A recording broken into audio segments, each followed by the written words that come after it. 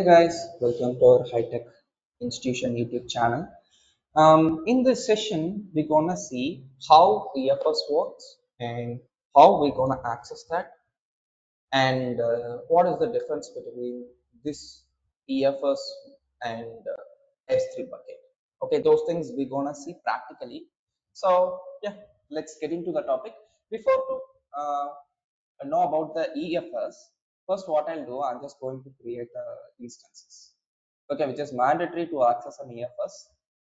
So I'm just giving a name like EF my VMs. This is my VM name, and I'm just going to create two VMs. And this time I'm just taking Ubuntu. If you are comfortable with any other Linux machines, which also fine. And I'm just taking this key which I created earlier. And this HTTPS is not required, but I'm just enabled here. Okay, looks good. We can launch it.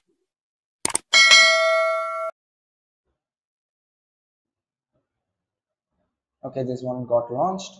So let's get into the net. First of all, what is NSF? See, what is NSF? Sorry, it's just NFS, network file share. Actually, it's you know, okay, it's a name issue. It's NFS, network file share. See, this network file share would literally have a file system. So if multiple peoples wanted to access that file system, means those people should belongs to the one specific network. In that time only they can access the file system. Okay, so that file system, that EFS, we're gonna see in this AWS. Okay, but in AWS they have a naming convention called Elastic File System. Okay, the same NFS they applied in this AWS infrastructure. Okay, so to configure the EFS, to configure the file system, we should go with this service, Elastic File System service. That itself we can create it, and also they providing multiple mount targets. Okay, so these targets and all would literally helps VMs to access the server with that destination point. See, I have a servers which is available on multiple availability zone. Means this EFS literally providing multiple mount targets.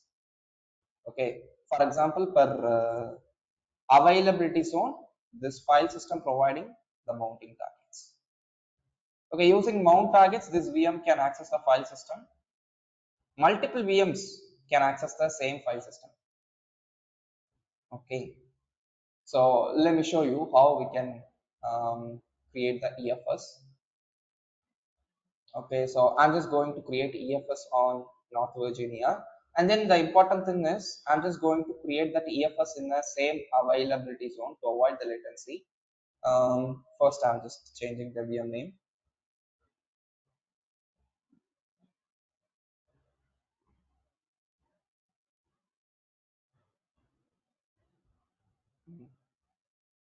Okay, so now I'm just going to create a file system. File system 1. Okay, if you want to customize, means you can do it here. So that customization means nothing but network change, and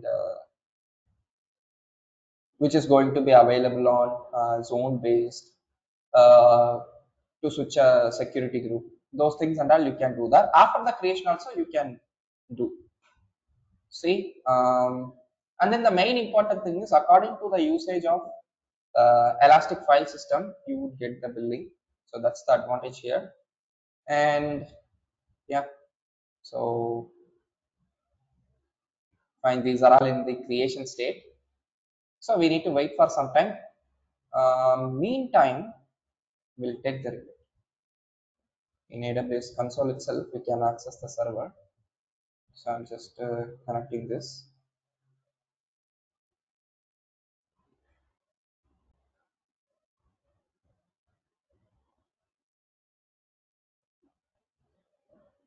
Okay, games. So first I'm switching it into sudo, and now I'm just updating the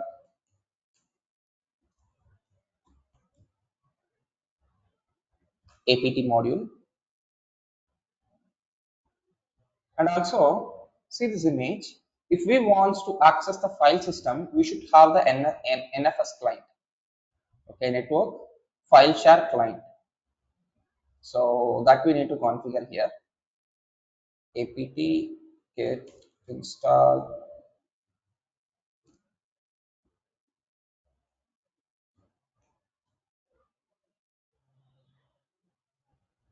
Oh, sorry, NFS. Hmm. So it's,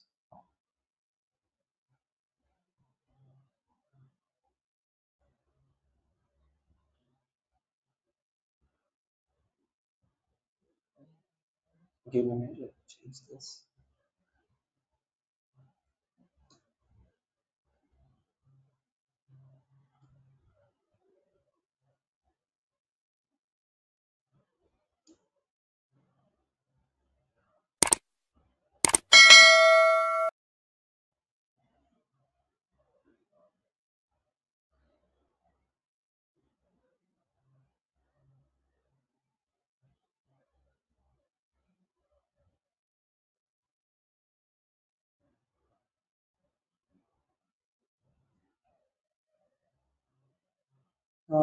Yeah, so we have configured the NFS client. Now we need to know it's a time to access the file system. See, if we want to access the server, there we have an endpoint, right? Similarly, this elastic file system also have an endpoint. Say go inside, this is the endpoint. Okay, this is the DNS name this one is giving. And the main important thing is you should allow the network file system in your virtual machine. Okay, you should allow the NFS protocol in your VM security group. So what I'll do, I'll just go inside. So and then add the rule. So just search it like NFS, and I'm just allowing my IP or any IP. But this time I'm just allowing my IP. Then save the rule here. That's it. And also the important thing is both VMs are using the same security. Okay, so that I don't want to follow separately to this VM. See here also that rule got updated. Okay, because both are using the same security. Fine.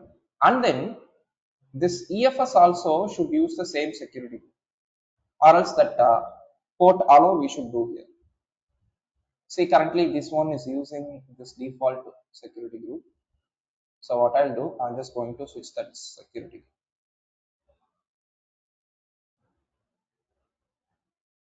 Launch wizard 6 is our actual security group name.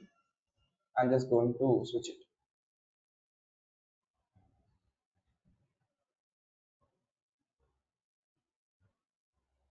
Launch wizard 6.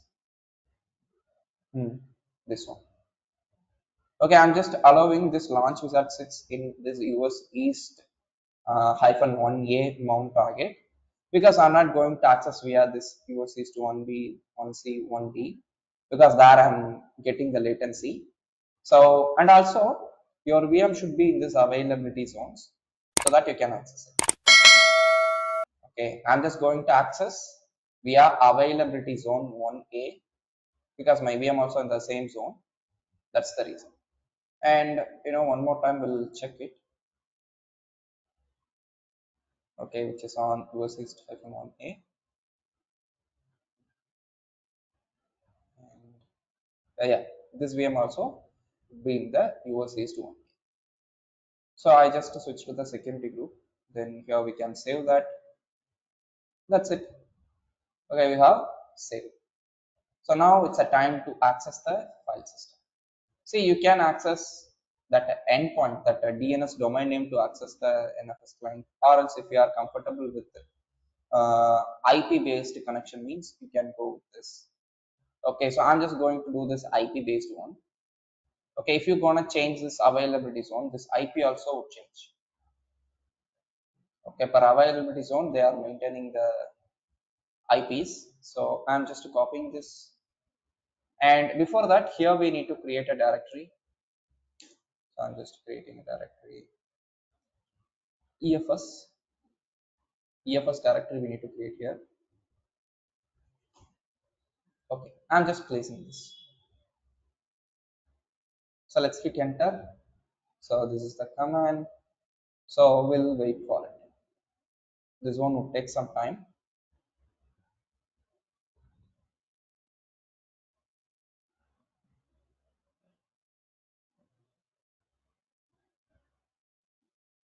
Okay, and this mount hyphen p, this one is not coming. So what I'll do, I'm just switching this IP because the EFS also using the same thing. So what I'll do, I'm just switching it into all IPs.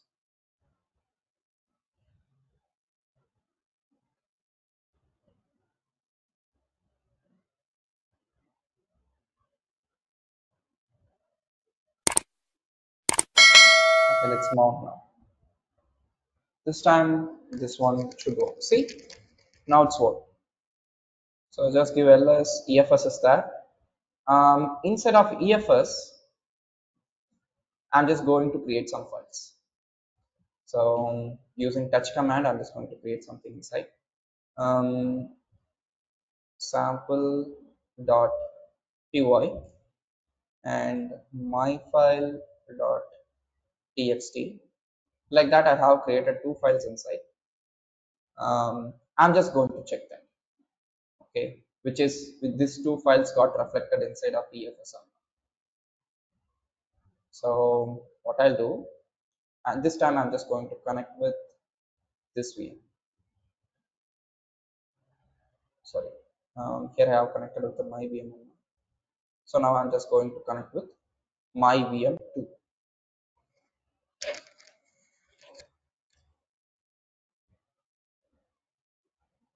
Okay, let's connect it.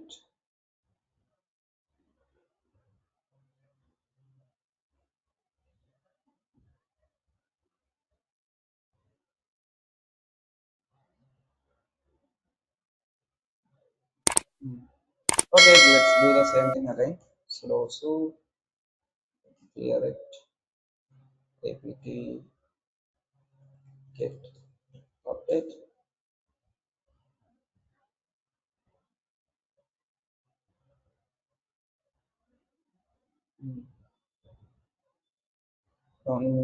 It's going to complete. So now we can install the NFS client.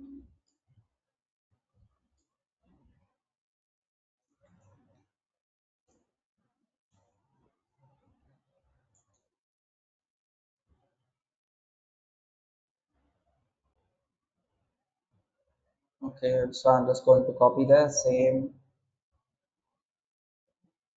URL.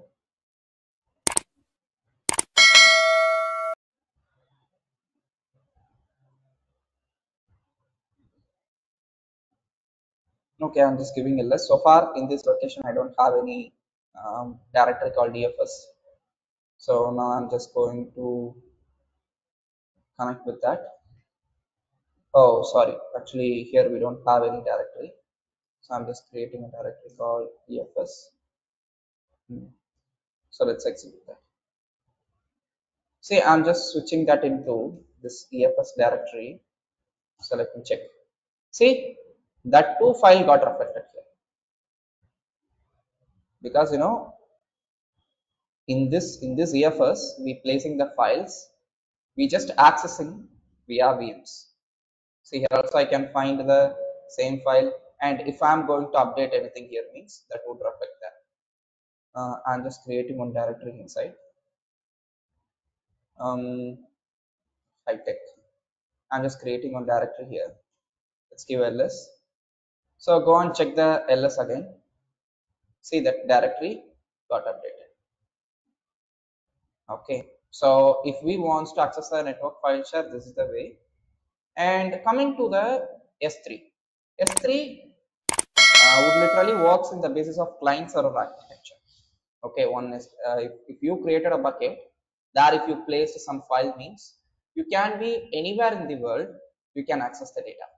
But in nfs you should use the virtual server to access the respective thing which you placed inside of this EFS. Say go to the S3. There we can create a bucket, and there some interesting things are there. And also we can do the static web hosting, like so many things would come. But this time I'm just going to create a sample S3 bucket.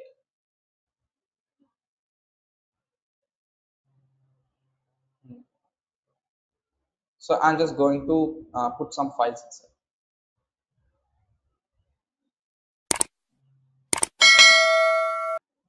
Then upload here.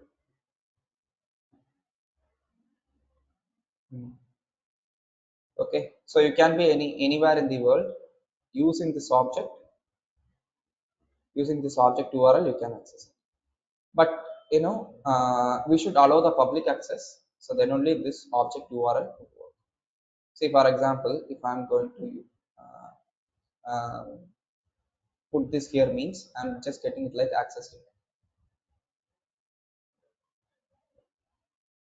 Okay, because so far whenever you're gonna update any files in that S3 bucket, that will be in private state. So that we need to change. So first we need to update the block public access. First we need to uncheck this option, and then we need to enable the access control list here. Just scroll here, but I couldn't update because currently it's in bucket owner and post, that we need to update it into ACL. Just save the changes, and now you can find this edit option. Here we can provide the read permission. Okay, we cannot provide the write permission to use public. Okay, I have updated, and if I'm going to hit refresh, still I'm getting the same.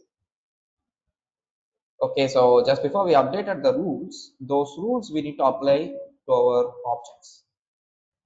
So go and update it. That's it. So now we can hit refresh. We can access the file anywhere in the world. Okay, so this EFS can accessible by virtual machines, but this files can accessible by any system. It can be a mobile, or it can be a PC, it can be a laptop. Anything can access the data. Okay, because this will work on client server architecture. This also would work like that, but this one would be available on one particular network. Okay, so yeah, that's it for this video, guys. I hope this video helps you. I'll see you in the next interesting topic. Thank you, everyone. See you in the next video. Bye.